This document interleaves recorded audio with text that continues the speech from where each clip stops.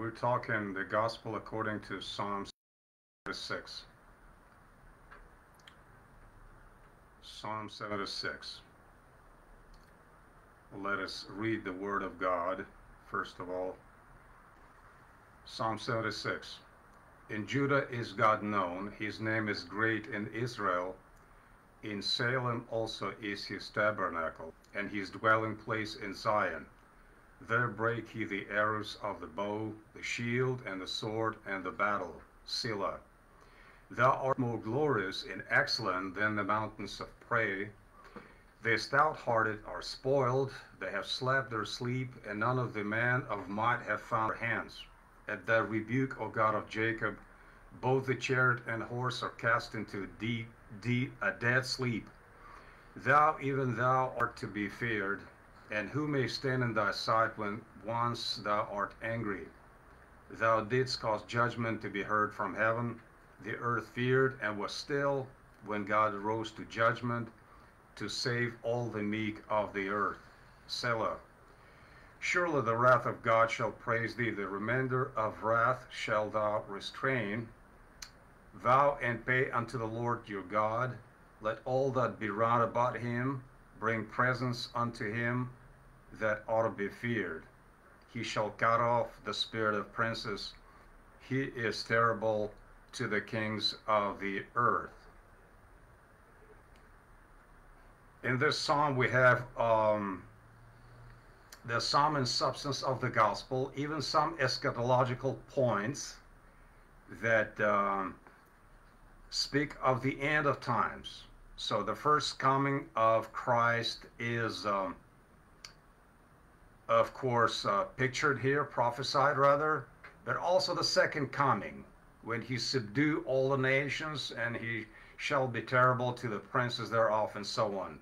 But let us observe some of the more salient features, especially the very first verse of this psalm, which says, in Judah is God known, his name is great in Israel.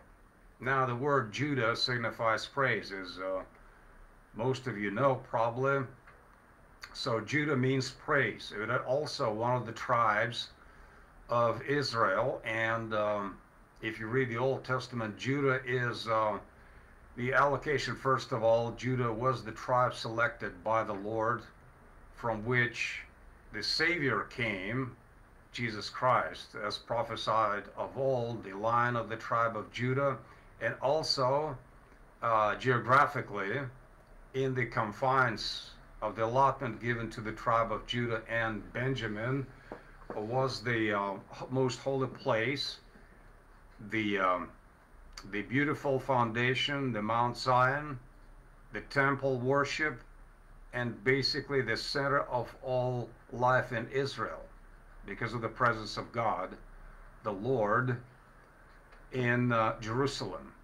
So when it says in Judah is God known, there's a couple of points to be made. Judah, as we can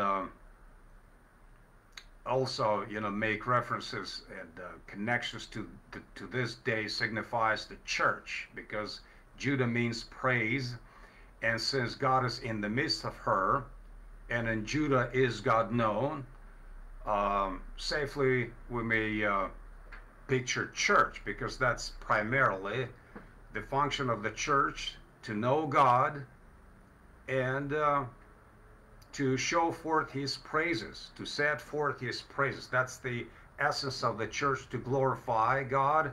As one of the older confessions says, what is the chief end of man? Is to glorify God and to enjoy him forever. And that is to praise him continuously. That is the function of the church. So that's the setting of the psalm. In Judah is God known. But he was known, if we study the sacred history in the Old Testament, primarily through types and shadows and the rites, institutions of the Old Covenant, different washings and ablutions and ceremonies and offerings and such. So it was still not completely open. So when it says, in Judah is God known, the Lord was known, and the fame of him indeed was, you know, a sounding far abroad of the confines of Judah, but nevertheless, not everybody under the old administration, under the old dispensation, actually knew God in his fullness, as for who he is.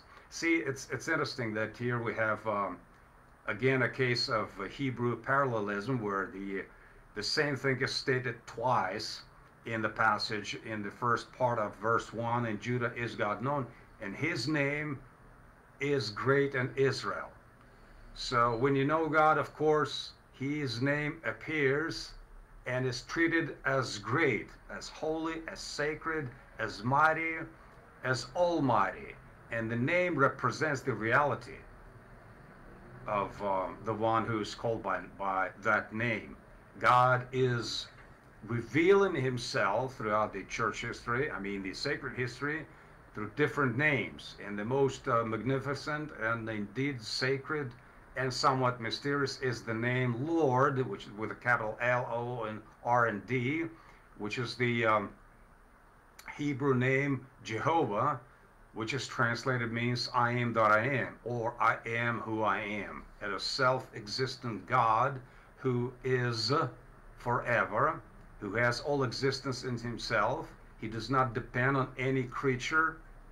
He does not need any creature. He is self-sufficient, okay?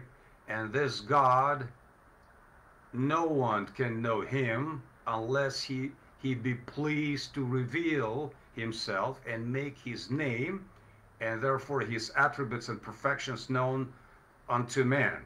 That's what he actually did. He went public and disclosed his name to the patriarchs, and finally the fullest revelation of him is in the face of his glorious Son, Jesus Christ. So in Judah is God known. But let us consider what it means that God is known, what it is to know God. And of course we can read books and hear lectures and sermons about God and his attributes and perfections, and so many things, and and books and volumes and have been published by man, by all sorts of religions, about God, what he is or could be according to our imaginations and so forth. So what is the knowledge of God? Well, he's not a theory, he's not a formula.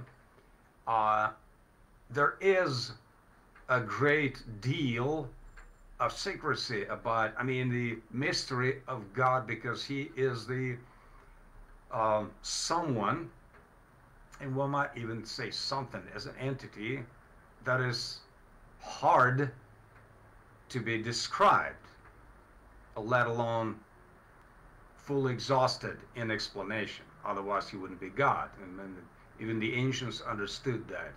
To whom will you like me, say the Lord repeatedly in history. So how do you get to know God? And it's interesting that the knowledge is not so much bookish or theoretical, but it is by experience, and it is particularly related to the gospel. The knowledge of what? Let us go to one of the more well-known passages. It is the prophecy of the coming new covenant in Jeremiah 31. It is very well-known, oft quoted in the book of Hebrews repeatedly, about the coming age of the establishment of the new covenant, that there will be a new covenant. I will make a new covenant with the house of Israel and the house of Judah. We're not going to read the whole passage, but especially verse 34. Note this: and they, i.e. the house of Israel, the house of Judah, all those whom I will, in whose hearts I will put my laws and so on, and they shall teach no more every man his neighbor and every man his brother, saying, Know the Lord, for they shall all know me, from the least of them unto the greatest of them, saith the Lord. For I will forgive their iniquity, and I will remember their sin no more. So there's a connection between knowledge or learning of the forgiveness of sins, which is presented to us in the gospel. Okay? So it says, they shall all know me. They're not going to teach every man his neighbor and every man his brother, saying, know the Lord.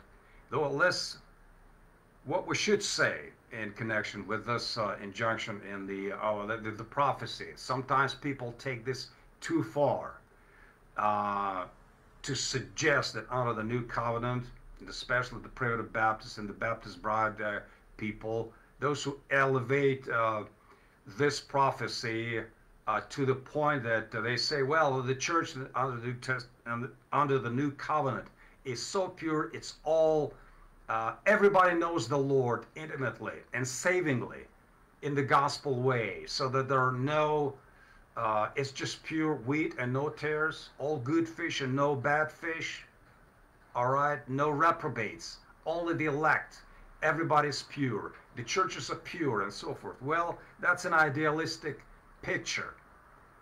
Earthly representations of the assemblies of God's people everywhere have some contamination, and we want to be realistic. And we all know oodles of stories of people who professed the name to baptism in vows, or some were even in the position of elders, and then they went away. They went astray, finally left for whatever reason, and there are many stories where people never come back. So they either, if you're an Armenian, they lost their salvation, they'll say, or those who are of a Calvinistic or gospel persuasion, they went out from us, but they were not all of us. For had they been of us, they would have continued with us. But since they went out, and it was made manifest that they were not all of us, as says John in his first epistle. This is not verbatim, but you get the point that those who leave churches or the assemblies prove themselves to be not of us. But the point is that there's still people who don't know the Lord. So this statement that they shall all know me, from the least of them unto the greatest, is not to be stretched unduly or in defiance of other pertinent scriptures which speak on the subject of that not all branches, for instance John 15, remain on the vine. Some are cut off and in judgment, and churches do disappear, and sometimes they get disbanded and so forth, and scandalized. We all know by experience that churches are not that pure, okay? But the point is that, relatively speaking, if you compare the Old Testament, the Old Covenant administration, or the dispensation, if you might call it the Old Covenant, okay? Since the God's presence was in types and shadows and all of those rites was still very obscure. In all those pictures, the stone made of the temple made of stones, magnificent, beautiful, gorgeous, but nevertheless was a typical temple.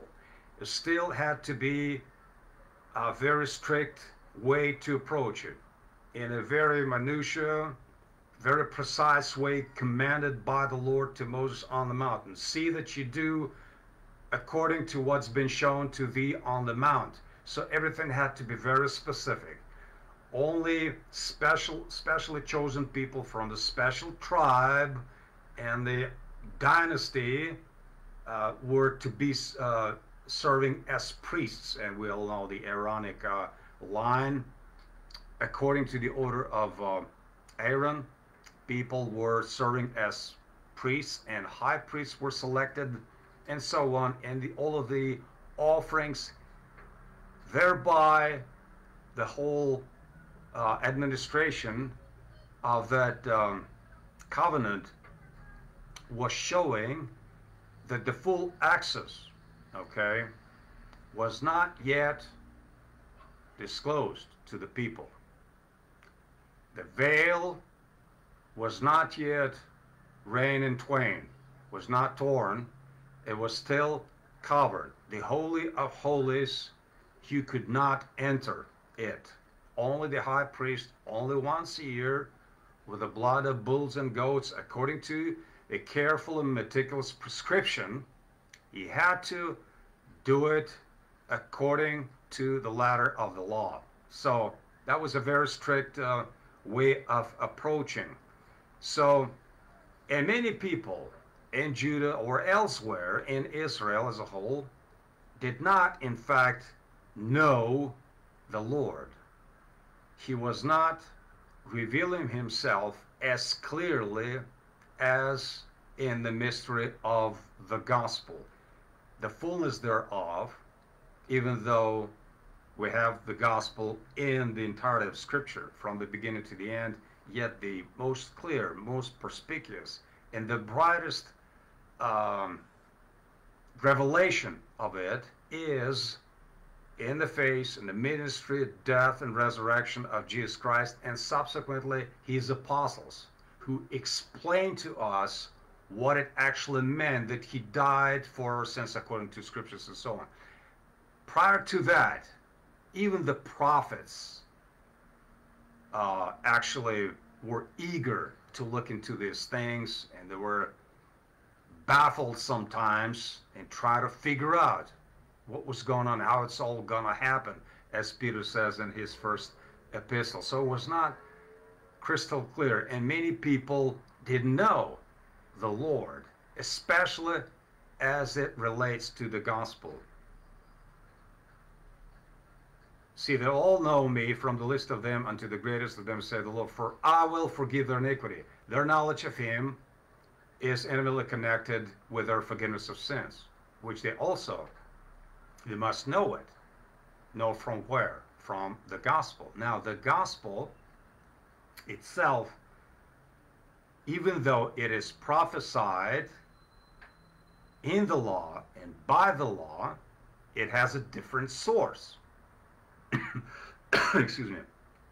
The gospel itself comes not by the law, but it is revealed by the faithfulness of Jesus Christ. It is taught by the Holy Spirit.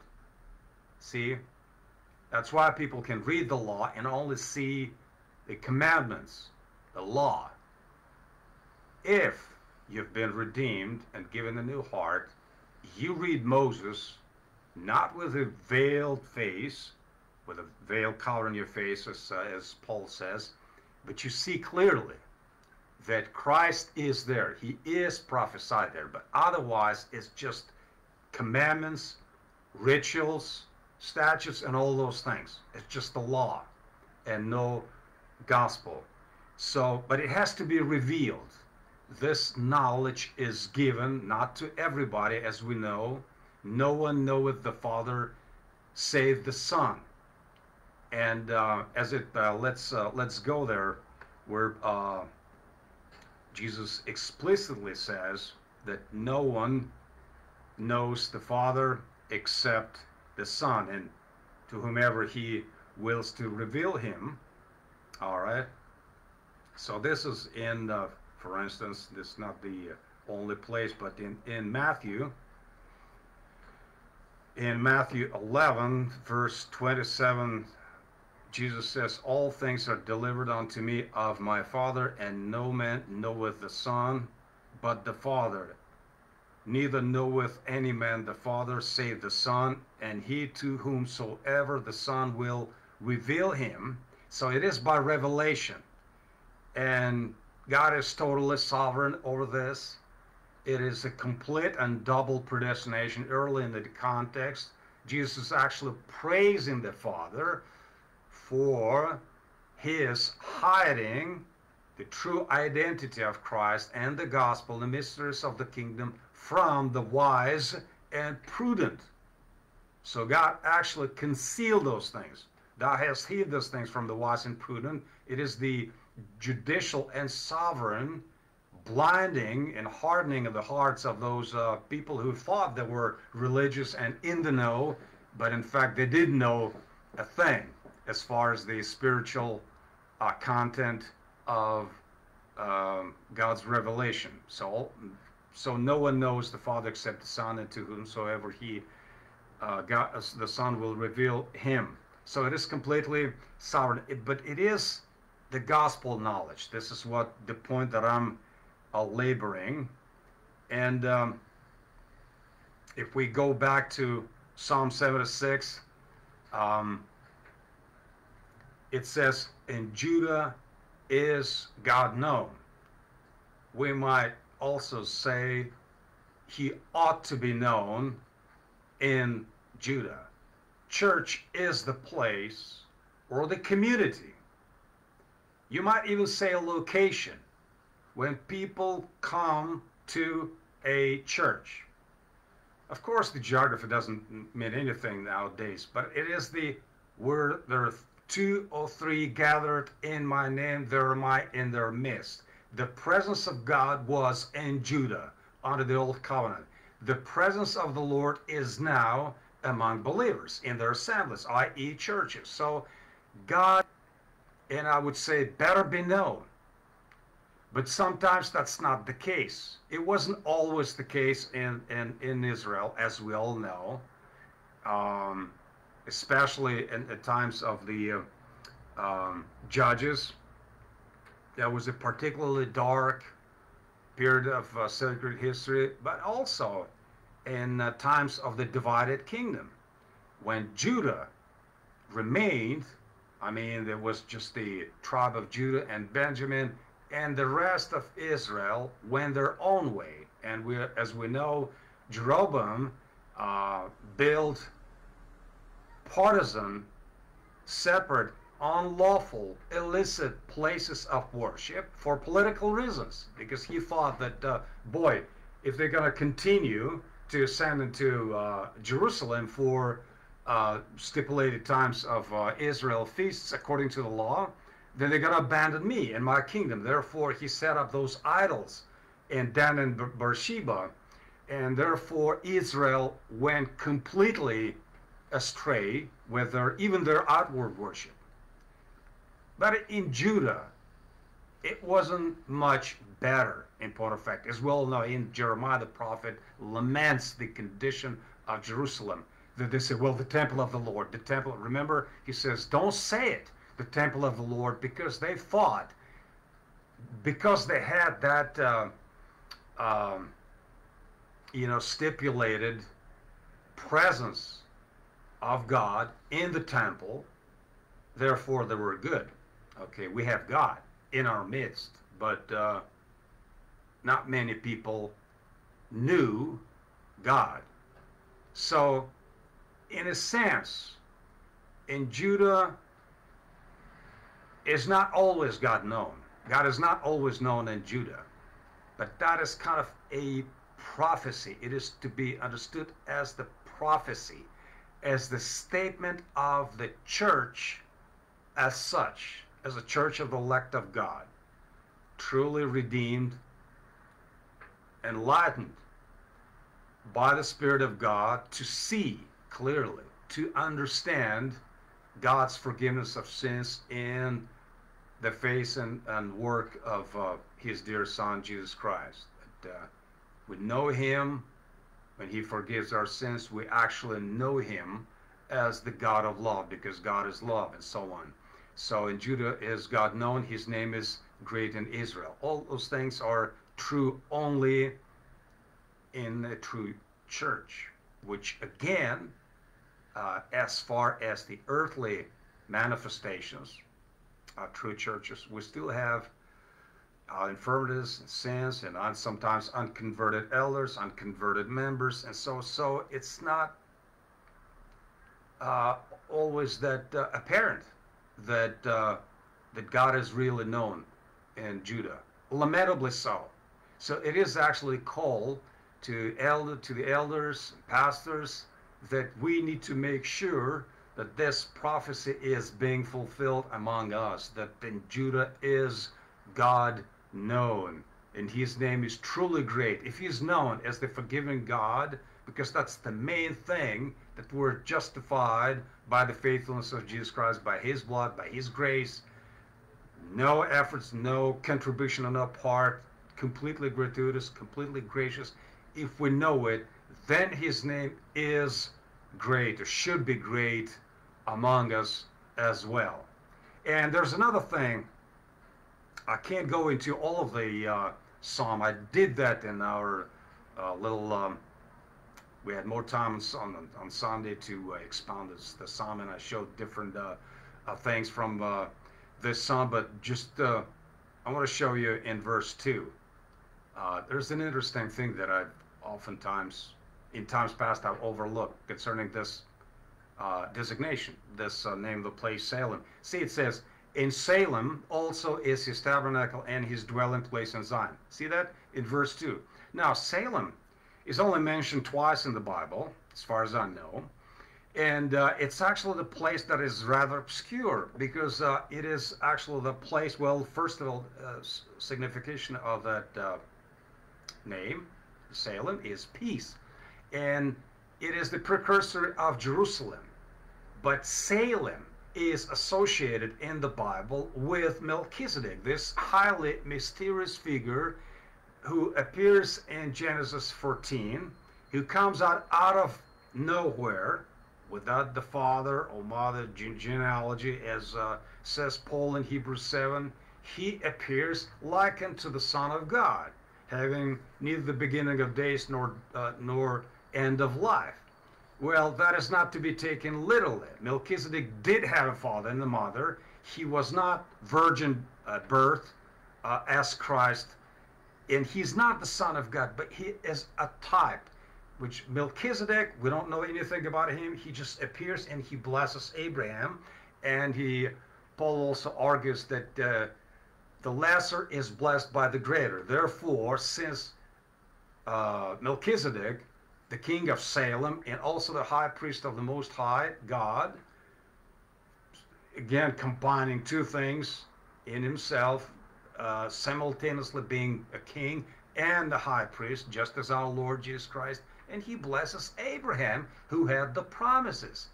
And therefore, Paul argues from that this Melchizedek, this highly mysterious figure, serves as a type of Christ, who comes also as the king of peace and our high priest, but not after the order of Aaron, because he was not clearly from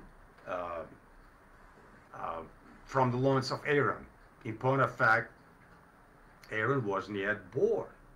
Even Levi gave the tithe, as Paul says in Hebrews 7, through Abraham, because Abraham gave the 10th part of all the spoils to Melchizedek, this mysterious king and high priest. But he's connected to this place, Salem. So it says in Salem also is his tabernacle and his dwelling place in Zion. Well, it says in tabernacle didn't actually stay in Salem. At that covenant of redemption precedes, even historically, the letter given of the law, and therefore the Mosaic dispensation.